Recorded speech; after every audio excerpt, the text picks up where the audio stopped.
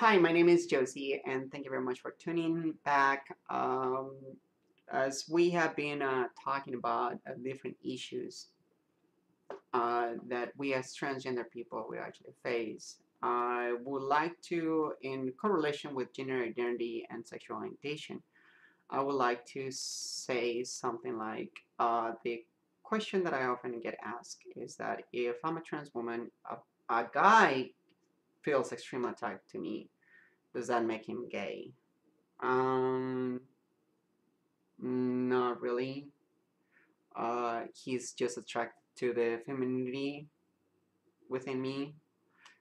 Same as lesbians, they actually like hit on me like very often, and they're like, I really would like to get to know you, but whether it's male or female or anything in between, I just let them know firsthand.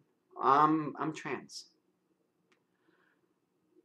When I tell lesbians that, they're actually more perplexed than the man. A guy would be like, "Whoa, damn, um, oh." But then a lesbian is like, "I did not know," and I'm like, "Okay, so do you wanna keep on talking, or shall I dismiss this conversation?" So I'm very upfront, and the reason why I'm very upfront to the issue is one, I don't care. Two, I'm out. So who gives a crap if people label me or they say like, "Oh, that's a trans girl." I don't care. Um, so in that way, actually, there's that mystery is basically just taken away, and if whereas if you don't tell the person, then you don't ever know how fast a relationship or a rapport will be able to develop, how fast we'll be able to develop. And then next thing you know is like uh, you have a snowball effect. You have no way of telling the person or the heart to tell them that you're trans, and they want to get it on with you. So extremely, extremely tricky. So that's why I opt to actually say it right away. And I never approach people. Usually people approach me. And if we're in a conversation, casual conversation and stuff like that, then that's fine. But I usually don't approach people like, "Hey, hi, how you doing?" I don't. Because I think that actually that's kind of cruel and trying to trick people. And I've known girls that actually go out there and have a date. The guy has no idea that they're trans. The guy, and they get into this makeout section, and it's just like heavily, like the devil blushes when he sees that kind of action. Um, but they don't have sex, but it's like they're just really heavily making out. Um, I think that's extremely cruel. Uh, just for the fact that one, the person doesn't know. Second, you should have told them. Third, that's how trans women actually get killed, beat up to death, or shot, or run over. Uh, it's a very dangerous realm, girls. else, you have to understand that. I'm old enough, like I said, so I really don't care. I really don't. I so if they want to say like, hey, well, that's the trans girl, blah blah blah, and stuff like that. If they want to start making fun of me, it's like, all right, somebody's gonna have to pay for this thing, you know.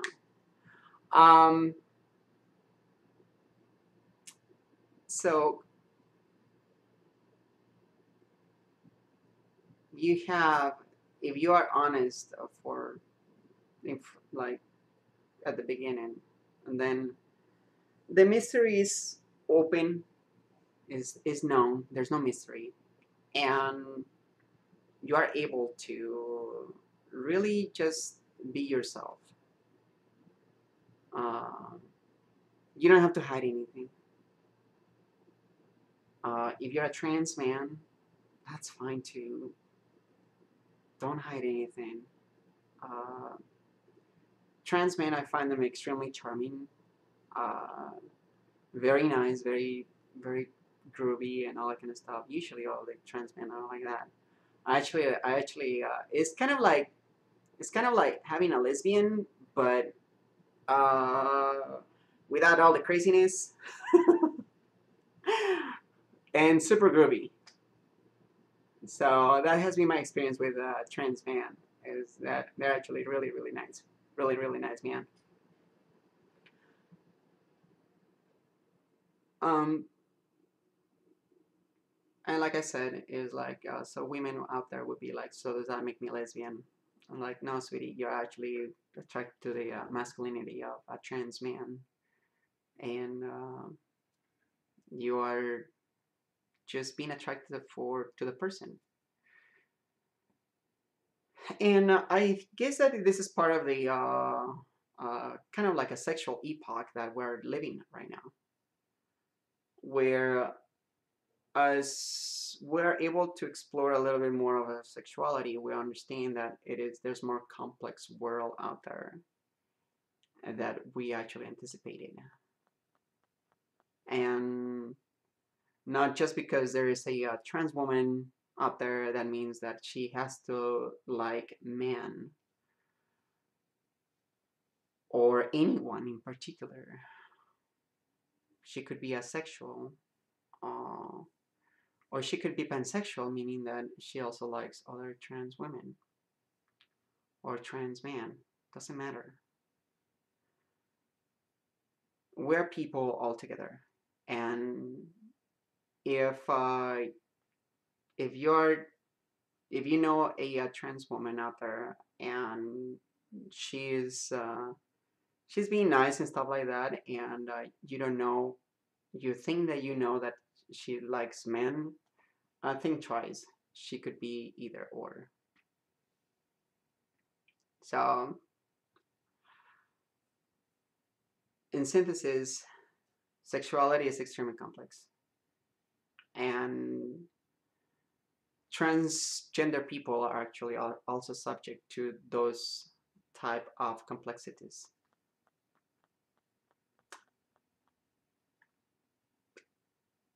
Like I said, if you don't disclose something's information like right away, like to a given enough, like to a safe time, um, I don't want to see you in trouble. But again, be smart. If you carry on this snowball for a long time and you're in the middle of it, just kind of sort of run away, and you're like, I'm sorry, I'm just having my period, I gotta go. And most guys there will be like, ooh, your period, ugh, yakety yak, don't talk back.